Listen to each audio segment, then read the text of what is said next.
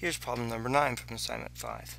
We're going to find a linear approximation, which is just a fancy way of saying that we are going to find the tangent line. So to find the tangent line, we are going to find the derivative.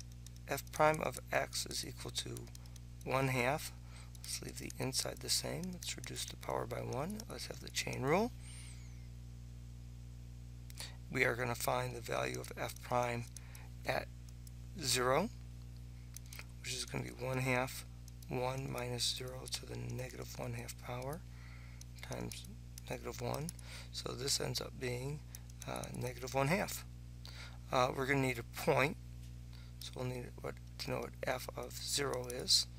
And f of 0 is 1 minus square root of 1 minus 0, which is 1.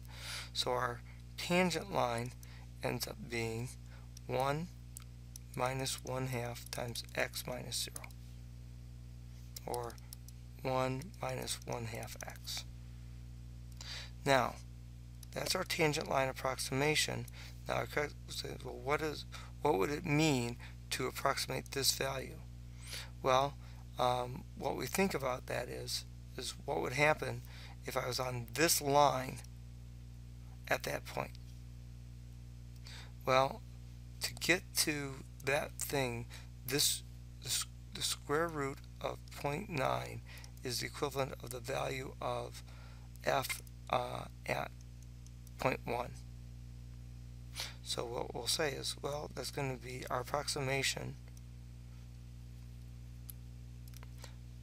F of 0.1 is approximately the value of 1 minus 1/2 times 0.1, which is 1 minus 1/2 times 1/10, 1 minus 1/20th, which is 19/20ths, or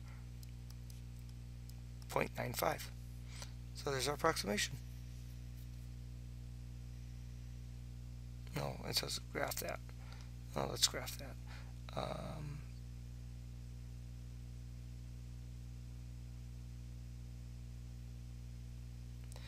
Y equals 0. This is there.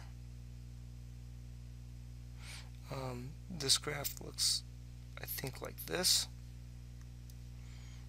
And we're here at 0. And so we graph that tangent line, and we were right there. There we go.